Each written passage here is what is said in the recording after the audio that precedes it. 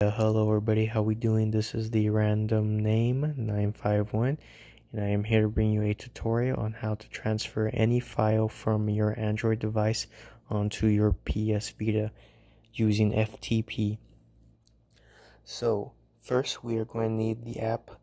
We're going to go to our Android Play Store, type in AND FTP, and you will see it up here. This is the free version. It will be sufficient. Once you download it, go and open it up. And you will need some extra information, so we're going to go to the phone. So you can see here, I'm on my Vita. We're going to go to Vita Shell, open that. First thing you want to do is make sure you have FTP enabled for file transfer. FTP file transfer protocol. So press start. You want to make sure under select button FTP is enabled. If FTP is not there, just use the the directional pad, right or left, and just get to FTP.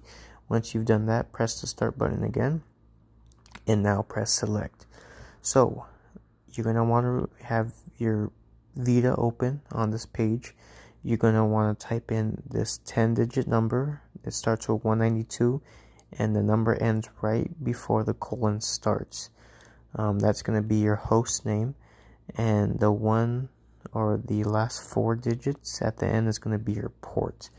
So let's now get into the AND FTP application.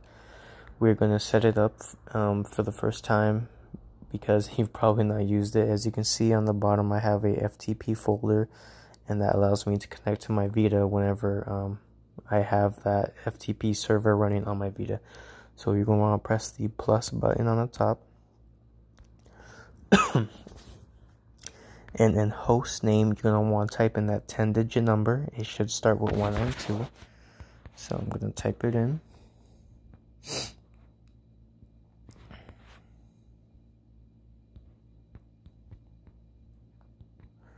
And now all you have to do is type in the port. My port is this.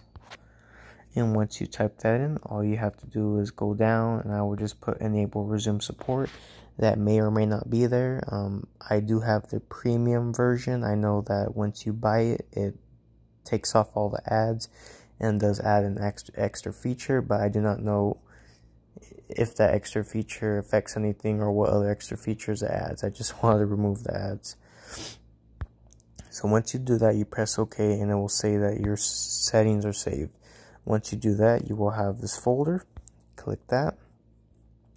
And you don't have a username or password. I guess you can make one, but just press OK. And now I am currently connected to my Vita. So if we go to UXO, and I'm going to be transferring some ROMs. Right now, here's my Super Nintendo Entertainment System folder. I am going to exit the app just to show you guys real quick. Not sure if it's running in the background or not. So I'm going to keep this running in the background. All I have to do is press X. I'm going to go to UXO. I'm going to go back to my ROMs folder. Go to Super Nintendo. As you can see, there is nothing in there right now. So we are going to go back to the FTP client app, and I'm just gonna go back just to make sure I am in. Alright, so again, we are in our PS Vita kind of directory. So how this works is you want to go into the folder that you want the files you're transferring to go to. So for instance, I'm going to be transferring some Super Nintendo ROMs, and I want them to go into my SNES folder. So you want to make sure you're in that folder. I am currently in that folder. Now, to switch to your Android device, there is a little phone icon on the top right. Go ahead and click that. Okay, so now I'm currently in my directory for my S10 Plus. So I'm going to go to my ROMs folder I have in here that has most of my ROMs.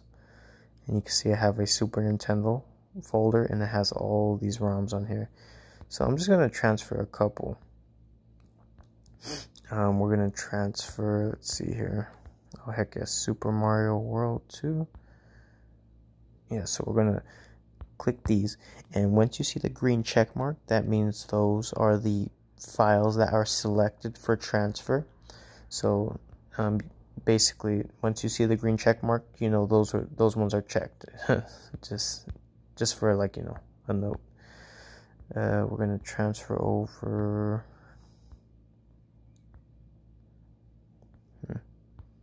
Transfer over Mortal Kombat. I'm kind of interested in that. Killer Instinct. There's 2 of them. I think this is the legit one right here. And yeah, so we're just gonna leave it at that for now. Oh, actually, no. Okay, so once you've selected the files that you want to transfer over, like how I did here, we are going to. Okay, yeah. So once you have the files selected that you want to transfer over, we're gonna click the top right where it shows that upload arrow, the up arrow. Click that. It'll ask you if you want to upload and transfer those folders. It'll tell you where they're going to. So it's saying it's going to UXO, ROMs, Super Nintendo folder. And then once that is what you want, just press OK, and it will start the upload and transferring. As you can see, it goes pretty quick, to be honest. So once that's done, press OK. And now if you want to double check, press the little cloud icon. That will take you back to your Vita. And you can see here it shows in my Vita. But just to make sure, I'm going to show you guys that is actually working. So here's my Vita. We're going to go ahead and end the file transfer. And you can see we're in Super Nintendo Entertainment System. There is my games. Just to make sure that I'm going to show you guys by opening RetroArch. And we're gonna start up one of the games real quick.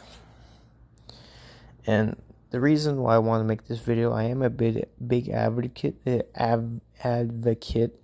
of using your laptop for transferring files. However, sometimes it can be a bit of a hassle, you know, getting out your computer, getting out your laptop, and, you know, having just being able to do it, you know. And I am a person who likes to be able to, you know, just chill. And with my phone, you know, my phone honestly has a lot more computing power than my laptop. My laptop's about 7 years old. It's one of the $200 laptops you would get at Walmart, you know, just for basic school. So with my phone, I have over, you know, 1 terabyte of storage where I could put everything on there and just transfer. The only downside is, of course, you need Wi-Fi. So if you don't have Wi-Fi, this isn't gonna work. Maybe if you have a hotspot, but I don't have a hotspot to test it on. As you can see here, Killer Instinct's booted up. The ROM seems to have transferred fine. I have yet to test this with a larger file such as an ISO or any kind of PS Vita game.